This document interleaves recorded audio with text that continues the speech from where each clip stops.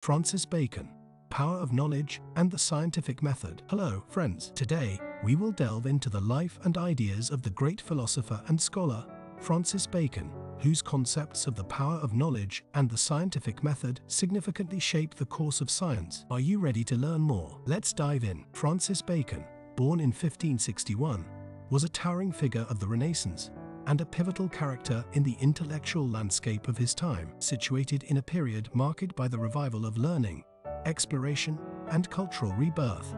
Bacon's life unfolded against the backdrop of the Elizabethan and Jacobean eras in England. Born into a family with a strong legal and political background, Bacon's early education reflected the humanist ideals of the Renaissance. His studies at Trinity College, Cambridge, laid the foundation for his intellectual pursuits, and he demonstrated an early aptitude for languages, literature, and the natural sciences. Bacon's political career began with a seat in the House of Commons, and he steadily climbed the ranks. His political ascent reached its zenith with his appointment as Lord Chancellor, the highest legal office in England. However, this illustrious career was not without controversy, and Bacon eventually faced political setbacks. Bacon's literary legacy is embodied in his philosophical and scientific writings. The Advancement of Learning and Novum Organum, among others, showcased his commitment to reforming the methods of acquiring knowledge. Bacon's emphasis on empirical observation and systematic inquiry laid the groundwork for the scientific method. To understand Bacon fully, one must appreciate the cultural and political milieu of his time. The Renaissance, marked by a revival of classical knowledge and a shift towards humanism, provided fertile ground for Bacon's ideas. Additionally, the Elizabethan and Jacobean periods were characterized by political intrigue, scientific exploration, and a fervent quest for knowledge. As we delve deeper into Bacon's ideas, keep in mind the rich tapestry of his life and the dynamic historical context that shaped both the man and his philosophy. Join us in the next part as we explore Bacon's perspectives on the power of knowledge and his critique of authority. Moving beyond the biographical lens, let's now focus on Bacon's philosophical contributions. At the core of his epistemology is the concept of the power of knowledge, a revolutionary idea challenging traditional approaches to understanding the world. In Bacon's time, scholasticism, a medieval approach to learning based on authority and deduction, held sway. Bacon sharply critiqued this system, arguing that it stifled intellectual progress by relying on received wisdom rather than empirical investigation. He championed a break from these entrenched traditions. To dismantle the barriers to true understanding, Bacon introduced the notion of the idols of the mind. These were fallacies and biases that clouded human judgment, such as idols of the tribe, general human tendencies, idols of the cave, individual biases, idols of the marketplace, linguistic misunderstandings, and idols of the theatre, dogmatic philosophies. Bacon stressed the importance of empirical observation and systematic experimentation. He advocated for a hands-on approach to acquiring knowledge, urging scientists to engage directly with nature rather than relying solely on theoretical reasoning. This emphasis on the empirical laid the groundwork for the scientific method. Central to Bacon's methodology was inductive reasoning, drawing general conclusions from specific observations. He believed that accumulating a broad base of empirical data would lead to more reliable and universally applicable knowledge. This approach contrasted sharply with the deductive reasoning prevalent in scholasticism. Bacon's philosophical views are vividly expressed in his literary works. Novum Organum, part of his larger work Instauratio Magna, outlines his new method for acquiring knowledge. In it, he articulates his vision of science as a collective, gradual enterprise driven by empirical evidence. Having explored Bacon's epistemological framework, we'll now delve into how these ideas shaped the scientific method and empiricism. Join us in the next part as we unravel Bacon's impact on the methodology of scientific inquiry. Now, let's journey into Francis Bacon's groundbreaking contributions to the scientific method. Bacon envisioned a systematic and methodical approach to inquiry, a departure from the speculative methods of his time. Before diving into the scientific method, it's essential to remember Bacon's four idols of the mind, the impediments to clear thinking. By recognizing and overcoming these idols, Bacon believed one could pave the way for true scientific understanding. Bacon's scientific method heavily relied on inductive reasoning, where specific observations lead to general principles. This contrasted sharply with deductive reasoning, emphasizing the need to build knowledge from the ground up.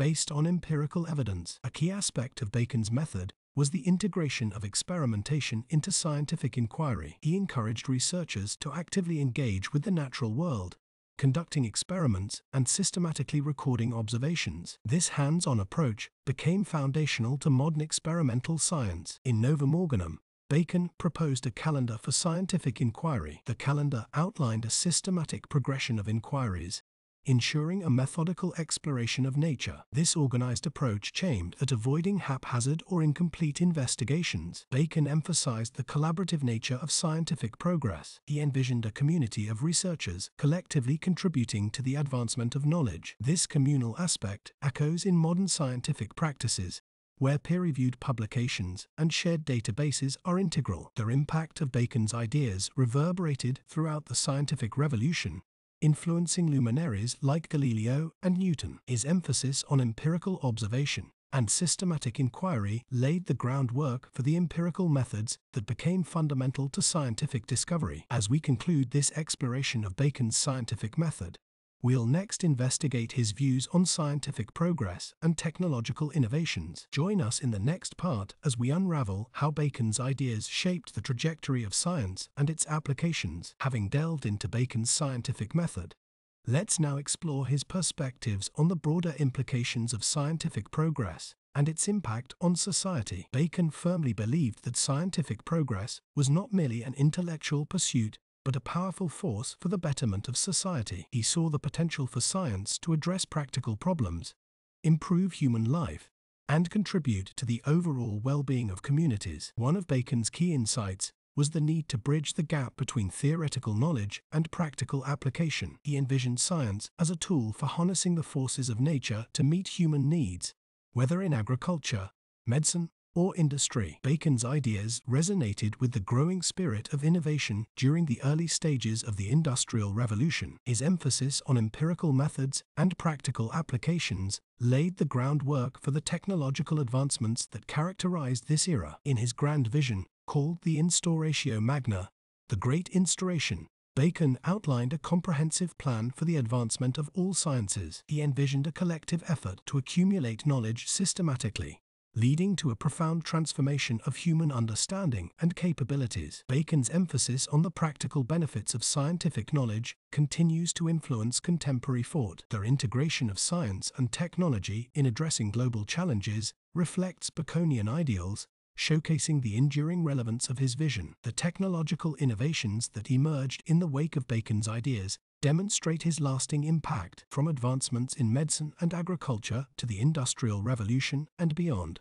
Bacon's vision laid the groundwork for a trajectory of scientific and technological progress. As we wrap up this exploration of Bacon's views on progress and innovation, join us in the final part, where we'll examine Bacon's legacy and enduring influence on the philosophy of science. Now, let's delve into the enduring legacy of Francis Bacon and the lasting impact his ideas have had on the philosophy of science, empiricism, and the broader intellectual landscape. Bacon's influence on the philosophy of science is profound. His emphasis on empirical observation, inductive reasoning, and the systematic accumulation of knowledge laid the groundwork for the scientific method. These principles continue to shape how we approach scientific inquiry and discovery today. Bacon's advocacy for empirical methods contributed significantly to the development of empiricism as a philosophical foundation. The idea that knowledge is derived from sensory experience and observation became a cornerstone of modern philosophy,